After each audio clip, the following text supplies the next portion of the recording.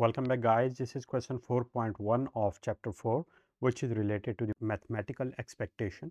And the statement of our first question is the probability distribution of X, the number of imperfections per 10 meters of a synthetic fabric in continuous rolls of uniform widths, is given in exercise 3.13 on page 92 as the values of X are given and the probability density function of it is also given here. Okay, so that is the density function, or we can also call it the PDF. Okay, so this is the PDF of X. So on the basis of this data, we have to find the average number of imperfections per 10 meters of this fabric. Okay, so we have to solve it, and here we have to find the average number of imperfections, which is basically the mathematical expectation.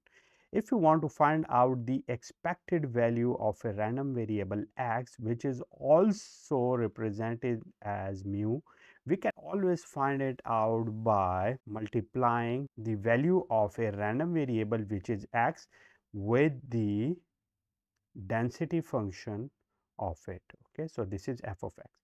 And if we have more than one random variable, let us have x1, so we have to multiply it with the fx1, which is the probability density function of x1.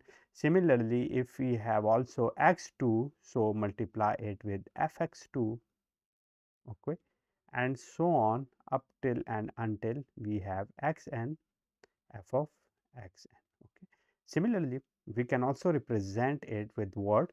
We can represent it with x subscript I and f x subscript I, where I starts from 1 and ends at n. Okay, so that is the mathematical expectation or the average value.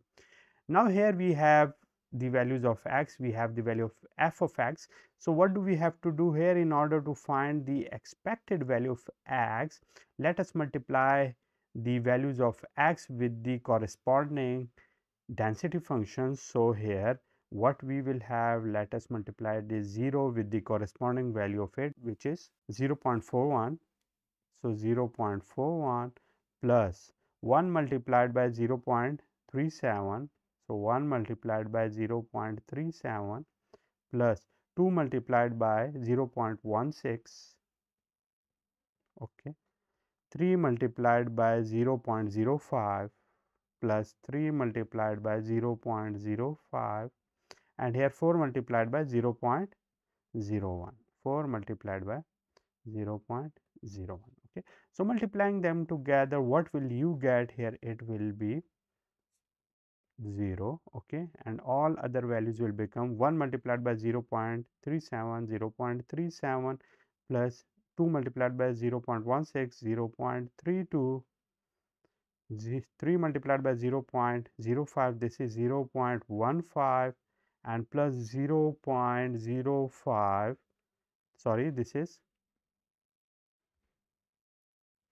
the 0.01. So 0.01 multiplied by 4, so I will have 0.04. Okay, so now adding them all together, what will I get here? With the answer of it will be 0.88, and that is what, that is the average value which we wanted to find out. Okay, most of the people might have the doubts with respect to the expected value, that how can we find out the expected value like this one, because they have the doubts in their mind that if we have 4 numbers, let us have those numbers as 1, 5, 3 and 2, and if they want to find out their average, what do they have to do?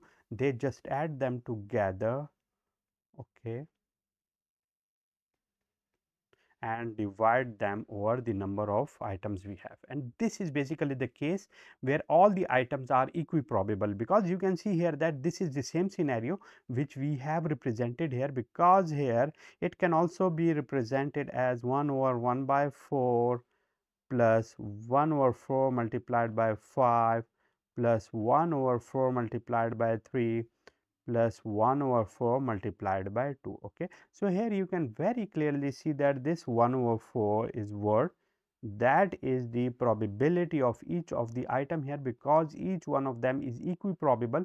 So therefore this is 1 by 4. So this 1 by 4, 1 by 4, 1 by 4, 1 by 4, this is what, if you add them together you will get 1. So that is the probability density function, and each number here has been multiplied with the corresponding probability density function. So this formula also holds in our daily life as well, because they are the mathematical expectations are usually called the average of the numbers. Okay, so the same scenario has been used, but here in terms of the probabilities, if you will see them, you will also see the reflection of each method here in each other. Okay, so that's it for today. If you have any question, you can ask me in the comment box. See you soon.